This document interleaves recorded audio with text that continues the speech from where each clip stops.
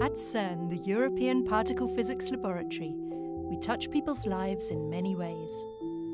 Our basic physics research contributes every day to the development of technologies from the World Wide Web to medical imaging. Now, CERN has developed an innovative technology that could become a useful tool for our littlest collaborators.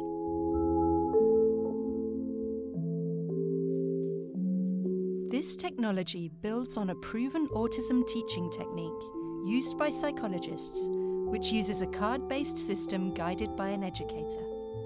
The goal of this technique is to help children with autism spectrum disorder to recognize real objects through images. However, it typically requires highly specialized training and is difficult for the educator to accurately record all the necessary information in real time.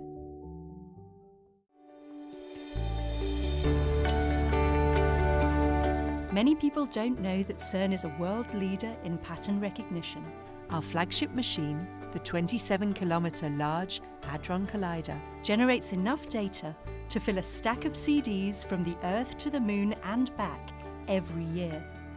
In order to process this data, we need to be able to recognize patterns, pictures effectively, very quickly, so that we can find the ones that might have captured a glimpse of new discoveries. In July 2012, CERN announced the Higgs boson discovery, sought after for decades. Now, CERN engineers have applied this pattern or picture recognition technology to computer vision, which is used in this educational tool. The prototype system consists of a camera, projector, and computer, which projects an image and tracks the child's hand as he or she tries to identify that image. The computer can track the child's hand even if it doesn't touch the table, and the system can be adapted to use real 3D objects, as well as to record reaction times and mistakes automatically. In the future, the system can even be upgraded to use virtual reality technology, currently being developed at CERN. This software is now freely available as open source.